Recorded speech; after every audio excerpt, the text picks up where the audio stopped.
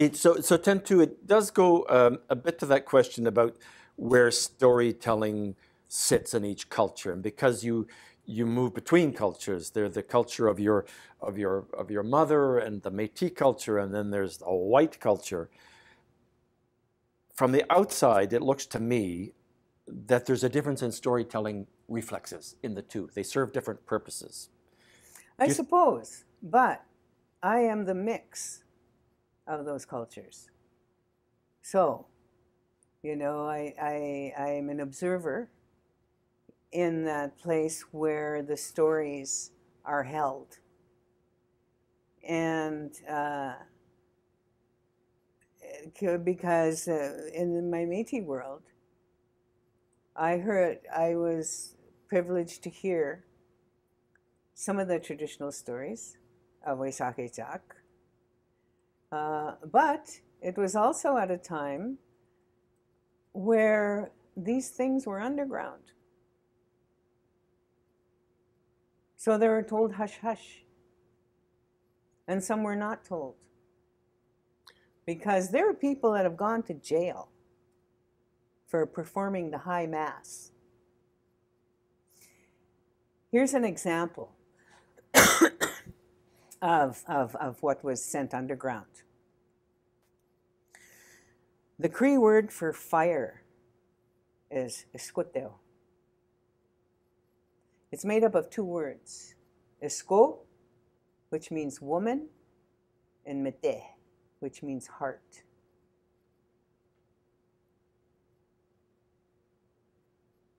That's profound.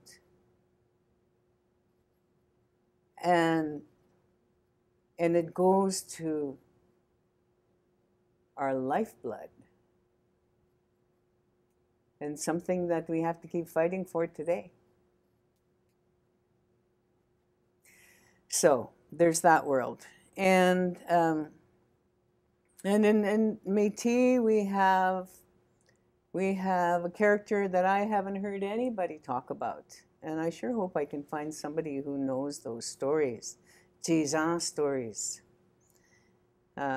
This really, big, powerful lumberjack, and probably in the Quebec cultures that story is. That's right. That's right. The super-sized lumberjack who is part supernatural, so to speak. Yeah, I used to hear some of those stories. But that's Métis. That's Métis, yeah. Because in the King Lear, the fool and the trickster were perfect. I mean, that was stunning the way that came together like that. And I think the trickster or raven is one of the First Nations characters that is coming up and just inhabiting lots of bits and pieces of white culture. I think Bill Reid, his idea, and him, Spirit of Haida Gwaii, I mean, that's my most favorite statue in the world, piece of sculpture. And that is Bill's Haida side and Bill's Scottish side speaking together. And it's a very powerful union and expression that comes out the other end. And thank God it's in the Canadian Embassy in Washington, because it's the most iconic sculpture that I think this country's ever had. Yeah. Well, Regan was a raven. That was her base. And a raven is throughout so many cultures. Very smart bird. So I don't know, what was your question? It was the two roles of storytelling in First Nations culture, in Cree culture, in Métis culture, and then in white cultures, and whether there's a collision of that in your life?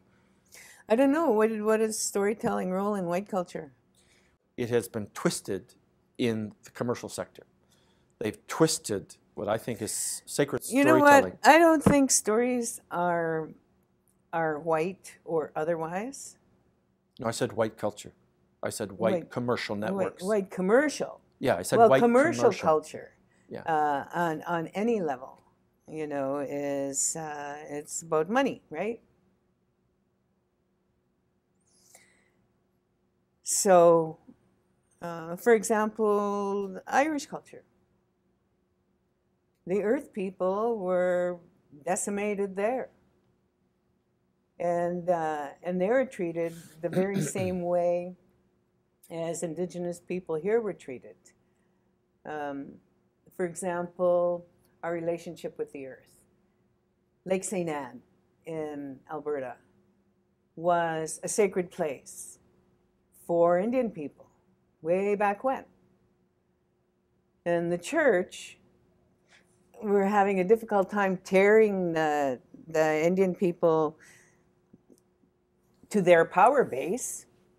One of the tactics that they've done all over the planet, is that they go where the Indigenous people gather and put their stuff on top of that. Mm-hmm. And that's where they built their missions. That's where they, start pounding in their stakes. So they take over that place. And I like my late friend Floyd Westerman's term, is that he called it churchianity. Churchianity. Churchianity. Certainly nothing Christ would have done. Right. And I think it's the same way with our stories. The sacredness has to be remembered and respected. And I feel very fortunate that in my early days in theater, I had teachers, like my first directors, where I see them as teachers, who talked about Greek theater and the stage being a sacred place. That I could respect and gravitate to. And one of the things about film that allowed me to walk in was, this was the first time that I saw people from the white culture noting sunrise and sunset. Right. And what the weather was going to be. Right. The wind, all of that stuff was on. And I thought, I might be able to live with these people. Might be able to be around here, because those are the things that are important to me. The Greek plays, it was not only a sacred place, but the purpose of telling stories in the Greek culture was to maintain and restore the harmony of the universe. That the harmonies had to be maintained through storytelling. That was the purpose. Yeah, it's entertainment. People laugh.